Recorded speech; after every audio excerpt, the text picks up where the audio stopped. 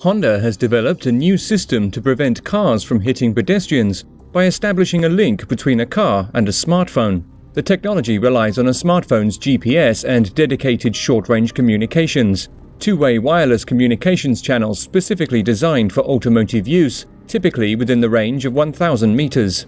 Both the car and the smartphone broadcast their location and direction of travel. The system alerts both before a potential collision.